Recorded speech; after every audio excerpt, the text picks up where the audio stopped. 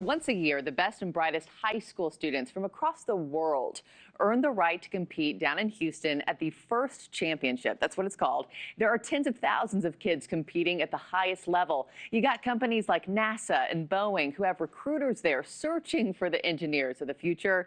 Xavier Walton with the story. From scratch, these high schoolers code, create, and compete.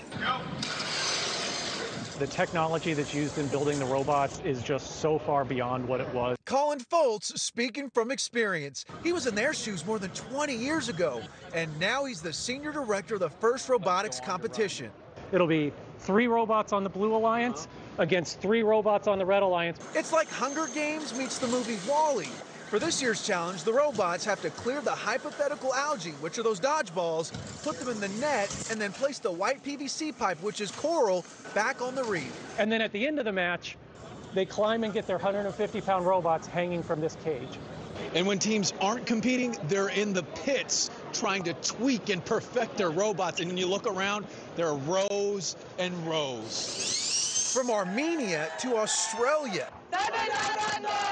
Teams travel from around the world. There are more than 15,000 kids competing in the FIRST robotics competition alone from 17 different countries. We have to travel a long way to get here, which means we have to pack our robot all up in a crate and send it multiple weeks before the actual competition. 1 minute remaining. For weeks, kids come together for a common goal. Algae, leaving it out. But in some cases, what these teams are trying to accomplish is bigger than any trophy. Having that robotics initiative and bringing FIRST, the mission of FIRST, to the reservation is why we're on the Hall of Fame team right now.